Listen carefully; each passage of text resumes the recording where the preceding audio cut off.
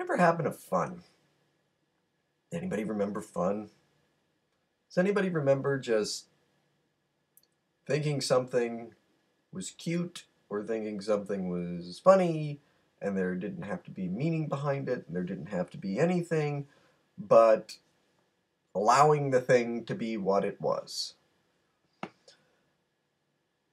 I stumbled across a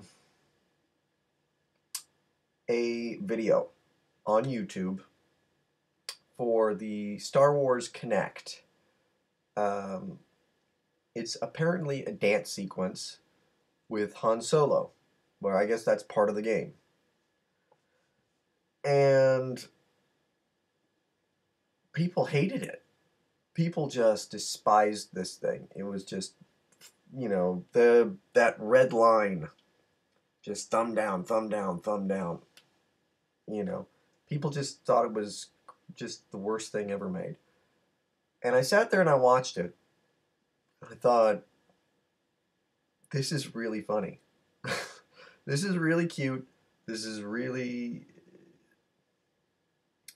If this were... See, here's the thing. Okay, I'll grant you guys something. All you people who hate this. If George Lucas decided, you know what Return of the Jedi really needed in my, re-release, it needs a scene where Han Solo has a dance-off with Lando Calrissian. Yeah. Okay. That's the worst idea I've ever heard. Ever. That's not what this is. This is a little scene in a video game where you get to dance as Han Solo to a song, called Han Solo. It's funny. And people hate it. And it's not... I've noticed this more and more and more, and it's actually become, I feel like, a little bit of a driving force behind Stop the Hate, is since I've moved away from doing the more political stuff, the super serious kind of stuff, and focused more on maybe pop culture or whatever, I've noticed that the thing that is really frustrating for me anymore is people taking everything so goddamn seriously to the point where it's ridiculous. Ever since, really, The Dark Knight. The Dark Knight came out and, granted, changed everything. Changed everything. Not just for superhero movies, for movies in general.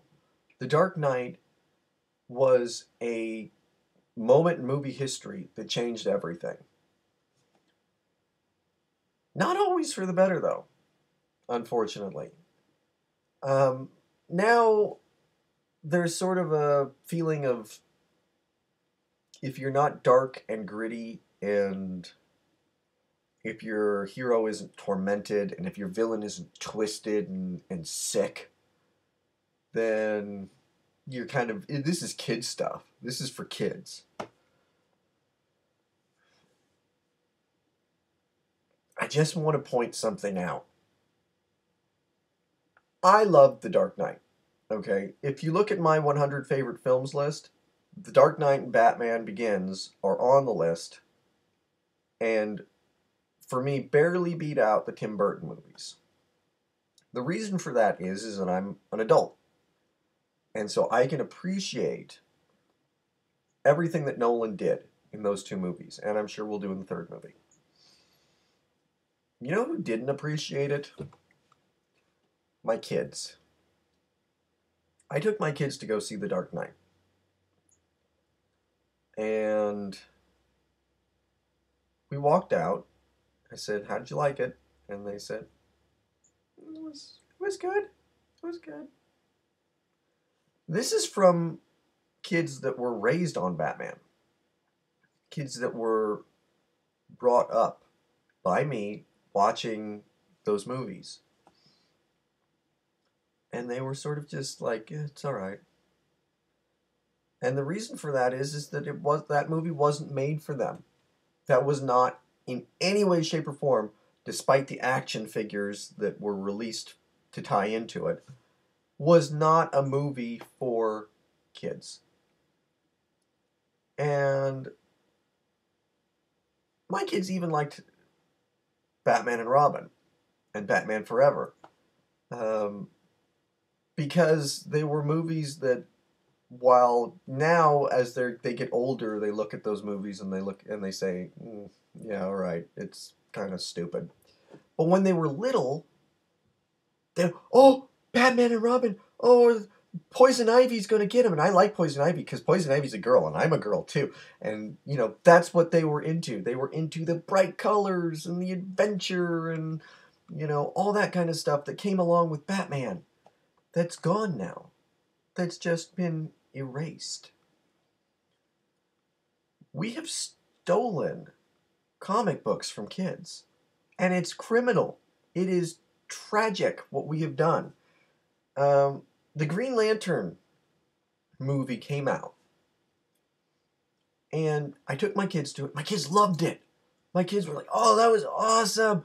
He's, it was funny, and he was cool, and it was bright, and it was colorful, and if I was, I thought I liked the Green Lantern movie. I'm one of the few, I know, but I liked it.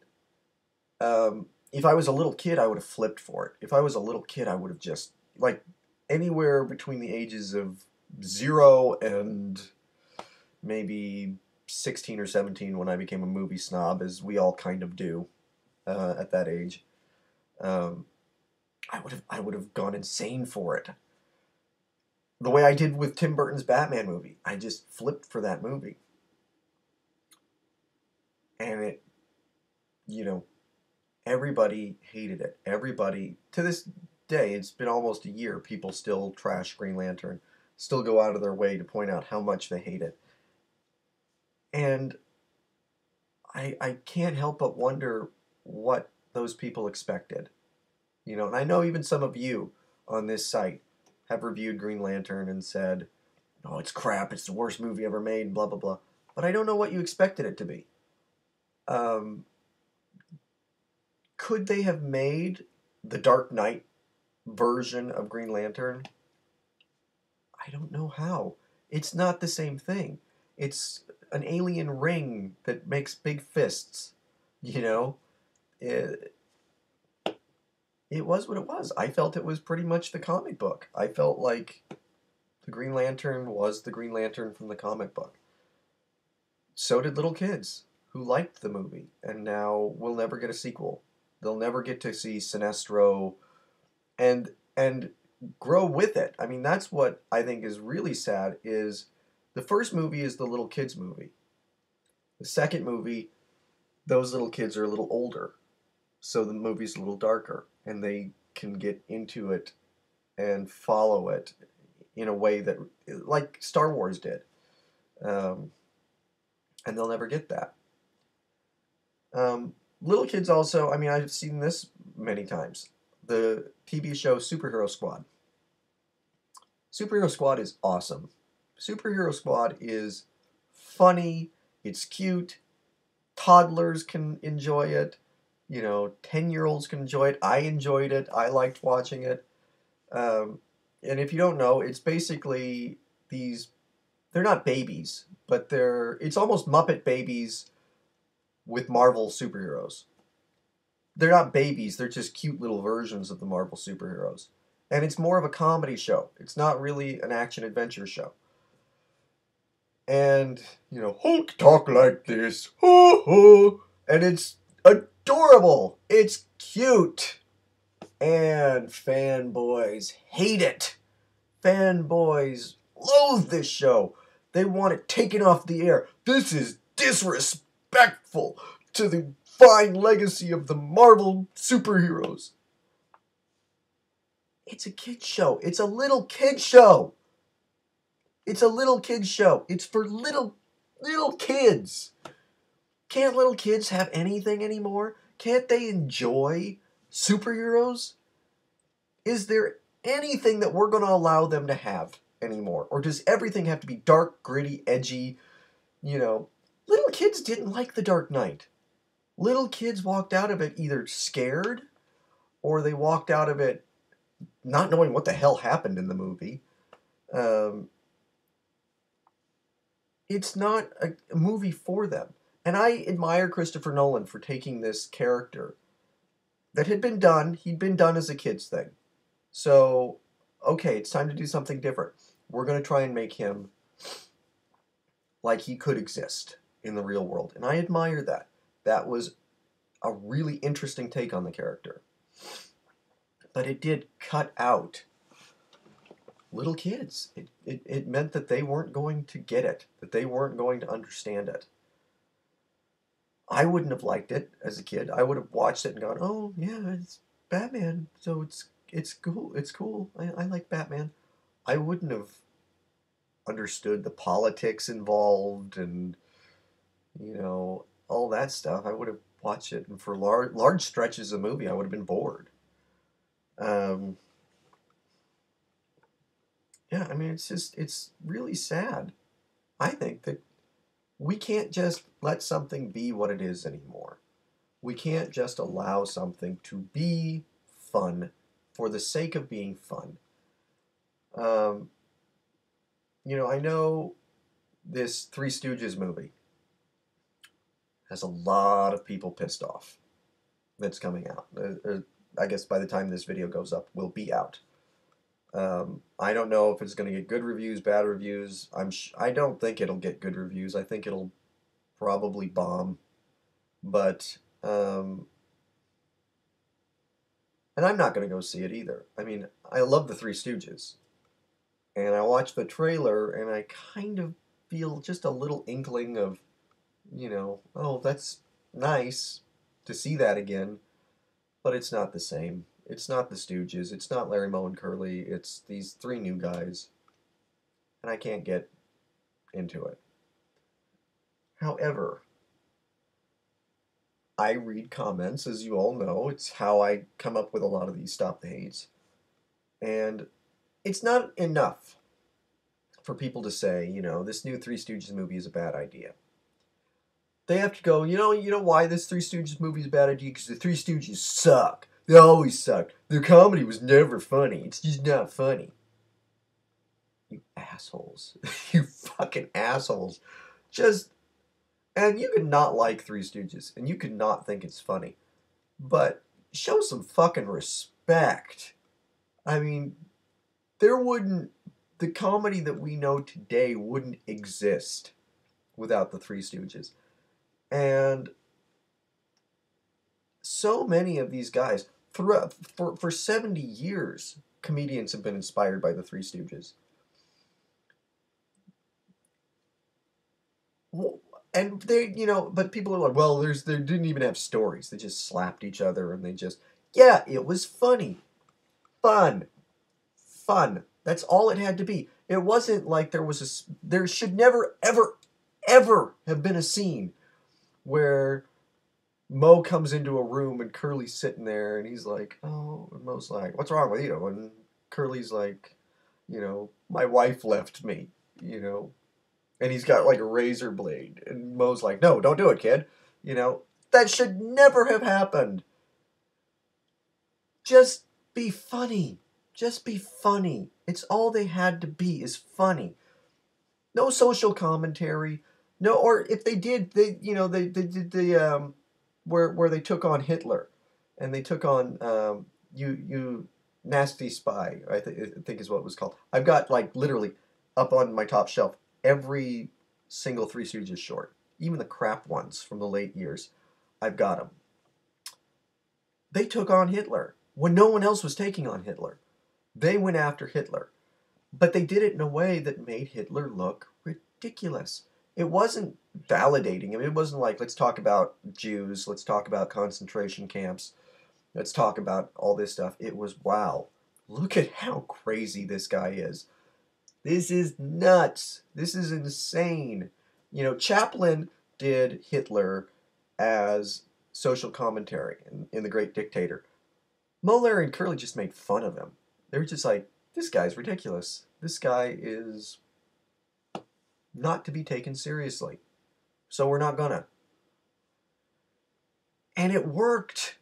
It made him look stupid. And anybody who walked out of that short at that time in history had to be shaking their heads and laughing and going, yeah, Hitler really is, this is nuts. And it got through. And they did it by just being funny, by just being goofy. That's all that the Three Stooges ever should have been. That's all they should be in this current movie. If I went to go see this current movie and there was a really touching scene with Moe, Larry, and Curly, that'd be the moment where I would go, I'm walking out of this theater. Just slap each other. Don't do anything else. Sometimes things are just what they are. They don't have to have deeper meaning. They don't have to be anything else.